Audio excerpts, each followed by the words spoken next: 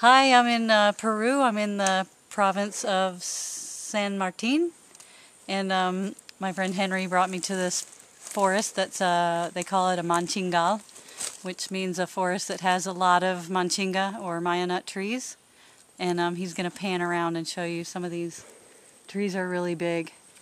You can also see there's a lot of natural regeneration of young Manchinga, which means that this forest is eventually possibly going to become almost pure Manchinga, which is an unusual ecological phenomenon. There's a lot of young seedlings here. These are all Manchinga.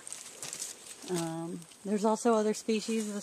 This type of Manchingal is more diverse than the ones you might find in Guatemala or Mexico, but still it shows that the Maya nut has the potential to naturally occur in dense stands naturally. Okay, thanks.